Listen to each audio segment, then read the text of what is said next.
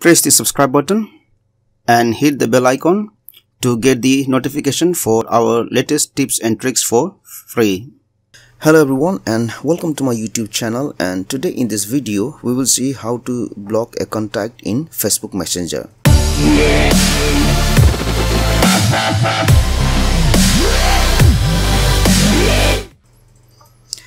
So in order to block the contact, what we will do is we will go ahead and open Facebook Messenger. Now select any contact which you want to block. After that, what you will do is tap on this eye information icon here, and here you have the option to block. Select block. Now you will see a message here that even though you block the contact, you will continue to receive messages but you won't be notified anymore. So if you want to block, select block.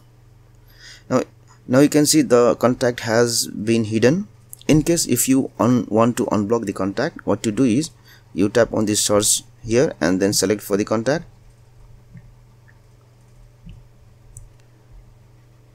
and again tap on this eye icon here and select unblock.